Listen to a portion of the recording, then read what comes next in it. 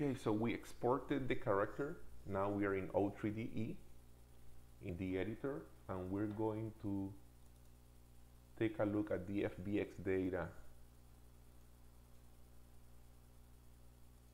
We're gonna pick now. So this is the new thing. Now that we're exported from Blender, Blender always adds a new node that is always going to be called by default root node.armature.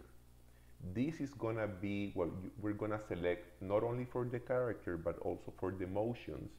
This is going to be our root bone from now on. We're going to click update.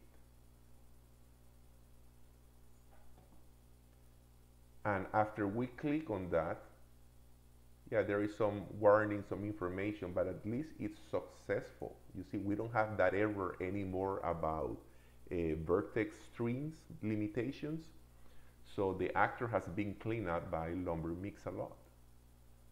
And look how it's now it shows up in the asset browser.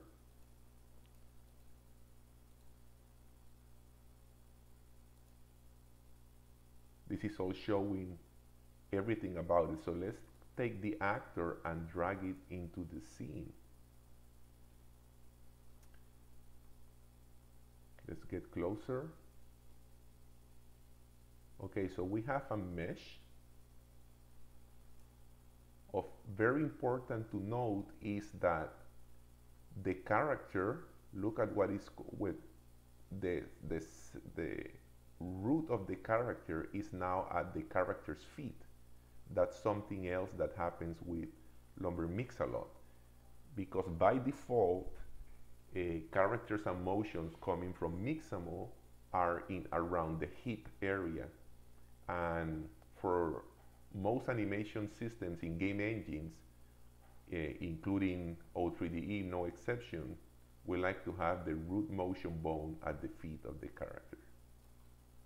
So we can see now that the character is facing in the positive, this is the positive Y direction, which is really great, even though in Blender it looked like it was facing Y negative, but that's kind of the default Blender reference, which looks correct now here.